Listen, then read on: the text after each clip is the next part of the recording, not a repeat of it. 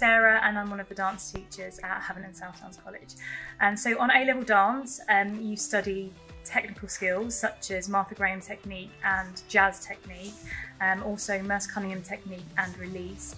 You also study choreography. This is where you make your own work, so you can choose whatever style of dance that you like. So for example, I've got students who tap dance or jazz dance or contemporary stuff.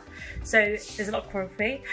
There's also a bit of theory as well. So the exam is 50% practical and 50% theoretical. So you'll study the styles of Richard Alston and Christopher Bruce, but you'll also study American jazz as well. So you'll study Gene Kelly, Jerome Robbins and Bob Fosse.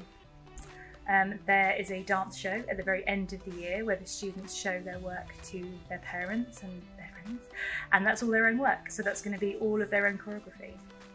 Hi, my name's Grace and I'm studying dance at HSDC. I enjoy the fact that we get to choreograph a lot of our own stuff. We can do any style we want, so obviously you can pick what you're doing effectively.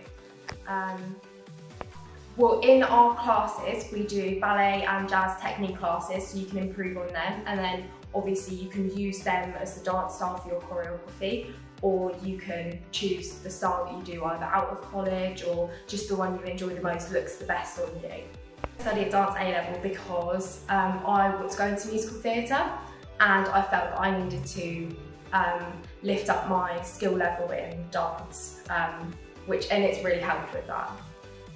My skill level's gone up, my ability to learn choreography fast has gone up, and obviously that's really important in the industry I want to go into.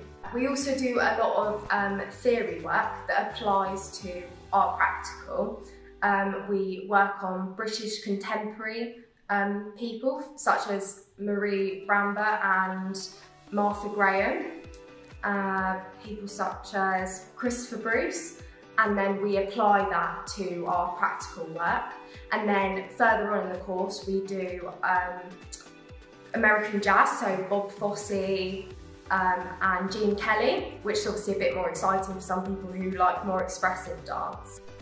I like HSDC Havant because I feel like there's a good level of independence as well as help from the teachers. We always get amazing feedback, and they've always got good grade levels.